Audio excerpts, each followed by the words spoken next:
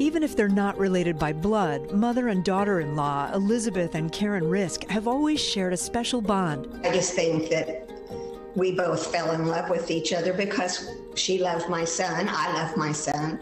As long as my son's happy, I just love Elizabeth.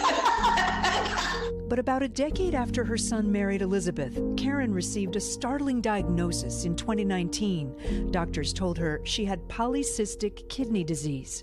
I actually just said, God, you've got to help me. Karen was placed on the transplant list, but the clock was ticking. We really realized that she was on the list and that she was going to need a kidney sooner than later. One of the things that I tell my patients that are getting close to 70 is that you may be a candidate currently, but we don't know what's going to happen in the next couple of years. Because polycystic kidney disease is passed on through families, many of her genetically related family members weren't eligible to donate. My siblings I have siblings that have polycystic kidneys.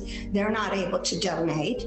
But one member of the family could donate, and she didn't think twice about giving her kidney. I love her, obviously, first and foremost. But secondly, I really want my children to have a grandma.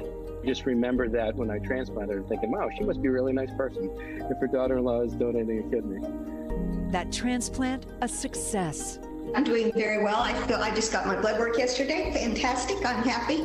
The pair hopes their story inspires others to consider organ donation. I want people to realize that you never know who could be your recipient, and you never know who could be your donor. People are always curious about, you gave your mother-in-law a kidney, and I'm like, well, she's not a normal mother-in-law.